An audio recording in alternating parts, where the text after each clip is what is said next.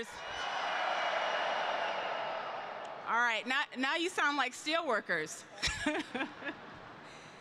Listen, I can't tell you how honored I am to be here with you all today and to bring greetings and solidarity on behalf of my union, the United Steelworkers. And I want to thank my friend and colleague, President Renfro, for the invitation to be here with you all today and say a few words. And I also want to extend my thanks to the Executive Council for the invitation to be here. It's just really an honor.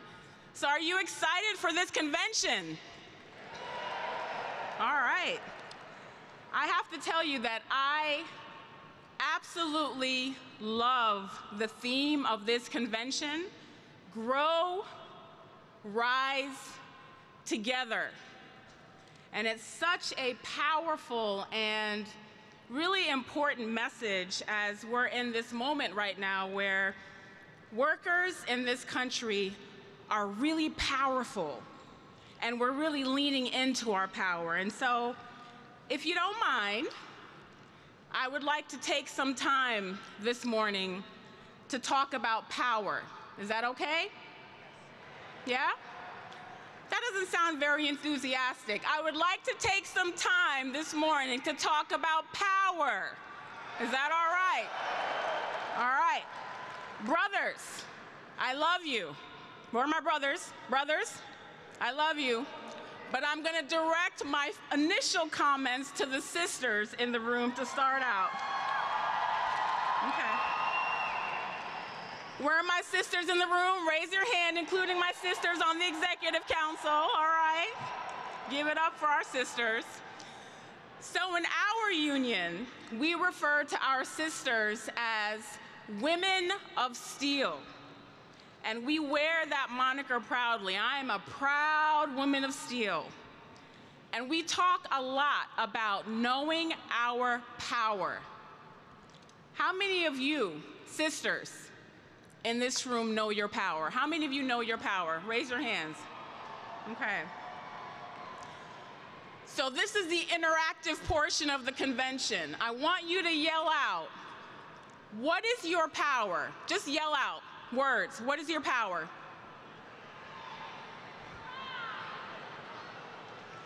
Sisters?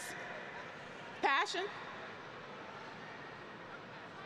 Integrity. All right. What? Confidence. I love it. Oh, I love it. Excellent, excellent. Some really, really, really great powers in this room. So, for me, I say that one of my powers is my stubbornness, though I'm not sure that my husband sees it as a strength. I come from a family of very strong-willed, stubborn Jamaican women. That's right, my Jamaicans in the house, all right, that's right. Big up. And my husband calls us the generals. And that stubbornness runs deep, really deep within me and within my family. Some may see stubbornness as a negative. But for me, it's a motivator. It helps drive me and keeps me laser focused on my goals and not get too distracted by the things or people that may try to throw me off focus. And that served me really well in this job. And it's kind of a lesson, right? Some of the things you may think of as negative aspects of yourself are actually some of the things that make you most powerful. And I have to remind myself about that daily when I ask my 7-year-old to do something, and she immediately tells me what she would prefer to do, and it's not the thing that I asked her to do. Those of us who are parents understand what I'm saying. In that moment, I'm screaming in my head, right? You know, what the hell? You gotta do what I tell you to do. But she's actually demonstrating a boldness, right? A power that I really hope that she takes with her into adulthood, even if I don't love it right now. So know your power is a reminder to us sisters, and no offense to the brothers here, but sometimes we women are less confident than men, not only about what our power is, but that we actually have power, right? And I'm on this board, and they had us do this exercise where they asked each of us to name our superpowers. The men, no issues. Boo, boo, boo. They were naming their superpowers quickly, fast. What do you think happened when the women were asked to name our powers? What do you think happened? It was slow. The responses were cautious. And after that exercise, some of us talked about how uncomfortable naming our superpowers made us, because we didn't want to come across as cocky or arrogant. But you know what that exercise did? It made us really think about ourselves and how we show up in the world and what we bring when we show up. And that's why I asked you all, sisters, to name your powers. It's okay to admit you're the shit. I was told I could curse. It's okay. It's all right. You don't walk around being like, I'm the shit, but sometimes you gotta be like, I'm the shit, and it's okay, right? It's okay. That's right. It's all right. And that's the first thing that I want to impart to all of you today, and it's the best advice that I ever received from one of my mentors. In every room that you are in, show up as yourself. Be authentically you and all that comes with you, right? Particularly as it relates to the fights that you all fight collectively every day as a union. Things like a good job that allows you to put food on your family's table, send your kids to school and retire one day and leave a legacy for future generations. Good health care, so you don't have to make the choice between paying rent or paying for your medicine, right? And this one that I know is particularly important for all of you in this room, which is the ability to return home safe from work, as you're experiencing right now record levels of crime and violence against letter carriers kind of around the country. So these are the things that you're using, those powers that you named and the ones that maybe you didn't name. These are the fights that you're using those powers to fight. So it's important that you remember those powers and that you show up as yourself in every room. And sometimes, sisters, I will tell you what, sometimes we need to remind our own fellow sisters about what our powers are, right? What their powers are. Because sometimes we need a little help fixing our crown when it goes askew, right? So stand up in your power and remind your sister when she needs help knowing what her power is. You know, I became international vice president of my union in 2019. Thank you. And I'm the first Black woman to ever serve on our union's executive board.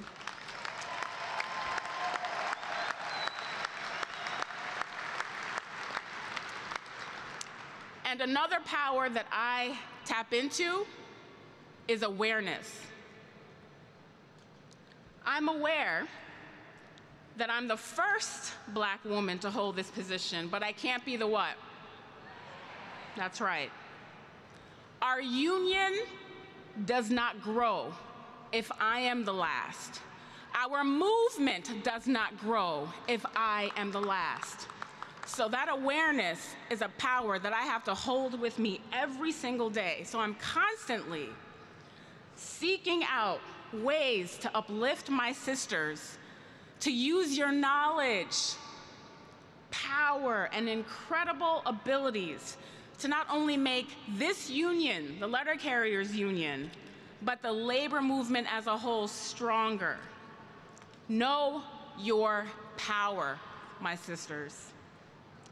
Now I want to pull the brothers into the second thing I want to leave you all with, and it's a reminder that telling your stories is one of the best ways that you can fight to achieve the things like passing the Protect Our Letter Carriers Act. A big part of my job that I do in DC is overseeing our union's legislative and policy work. But the most effective voice in our toughest fights is our members, meeting with policymakers in DC and at state capitals to tell their stories. These are some of the times when our members' powers is on display in the most perfect way. It's when they use the things that they shape in their lives each day, from their jobs and their families with their communities, to tell a story that is uniquely theirs. And I know that you all use your powers in the same way, because my badass sister, Corey Blaylock Keller, who many of you know, I see her in action a lot on Capitol Hill, and I've seen her throughout the years. And you know what she is? That's right, clap for Corey, she's incredible. And she will tell anyone that the secret sauce to so many of the victories of this union, the letter carriers, is all of you. So keep telling your stories. That's right, clap for yourselves. You are the secret sauce. So keep telling your stories. The third thing I want to leave you with is a reminder to use one of the most important powers you have, and that is your power to take your voices to the poll in November and vote. Okay? We are now 91 days away from Election Day, and it's so important that we work to elect folks from the top of the ticket all the way down to the local races who share our values as working people.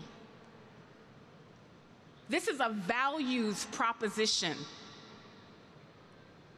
We all know what our everyday lives look like. We all know the real in terms of what's happening in our communities and in our families. We all know what we need as working people to survive in this country. So when you go to the ballot to vote in November, you vote your values. You vote for the things that you fight for every single day in our union: healthcare, retirement security, the right to join a union are the top issues that we hear from our members every single year. Those are our values as a labor organization, as a movement. Those are our values. That's what you bring with you to the ballot box, and you all play an outsized role in this election, because Election Day is November 5th, right? But in so many states across the country, voting actually starts in September.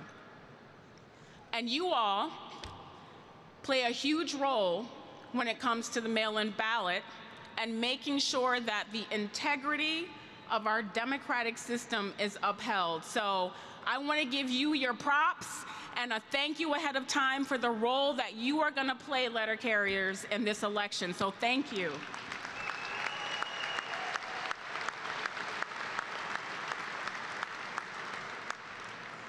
The last thing I want to leave you all with today is just a reminder that others are watching how you use your powers, and they're learning from it.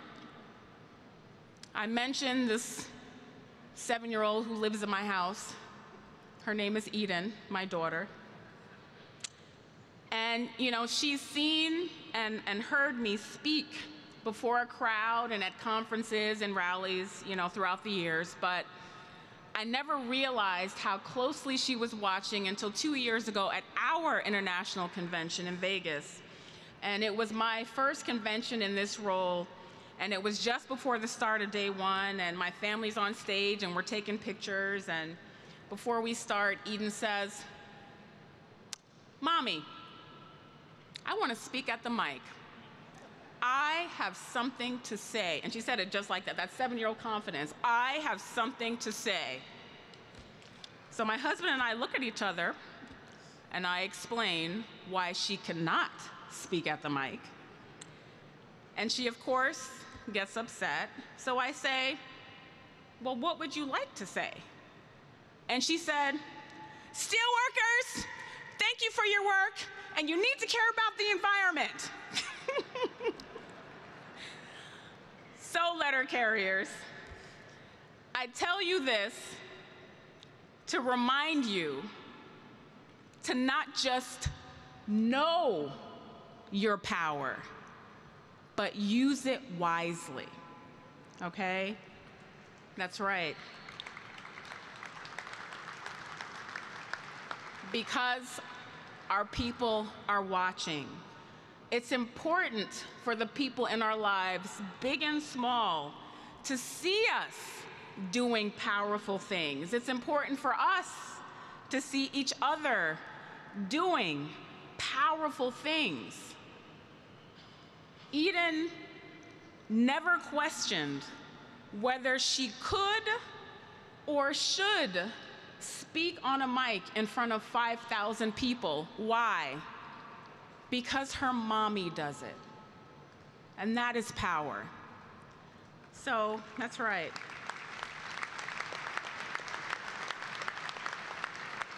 So for all of us in this room, it's not just our kids and our grandkids that are watching. Let's keep the progress going. Let's keep knowing and using our powers until we have a labor movement where everyone sees themselves and are not afraid to step up to the mic. So letter carriers, are you ready to use your power? Letter carriers, are you ready to use your power? Grow, rise together. Thank you.